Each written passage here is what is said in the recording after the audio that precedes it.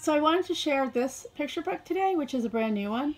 It's called What is Given from the Heart, and it's the new picture book by Patricia McKissack and illustrated by April Harrison.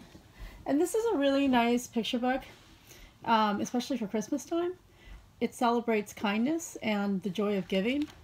And the story is about a family. The mother is recently widowed, and they have a little boy. And times are really tough. And they barely get through. They don't have a ton of money.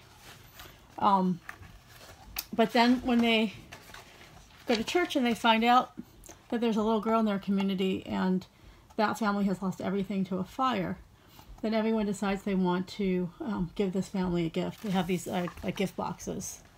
And so even though this mom and her son have very little, they decide they want to contribute as well.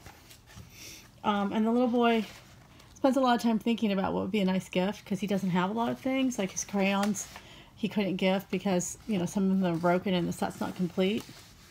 So what the mother decides to do is they have one nice tablecloth, a white tablecloth, and she decides she's going to sew it into an apron for the little girl's mother. And because the tablecloth has brought her a lot of joy, she hopes the apron will bring the same joy to the mother because she really values an apron as someone who cooks a lot of meals. And so the little boy thinks and thinks, and his mom advises him just a gift from the heart will always be a special gift. And so he decides to make her a special book, which the little girl loves. I think I have that here.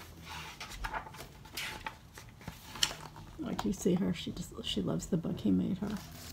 And then when they go home, they find that, you know, their generosity is also repaid because they themselves also get like a gift box.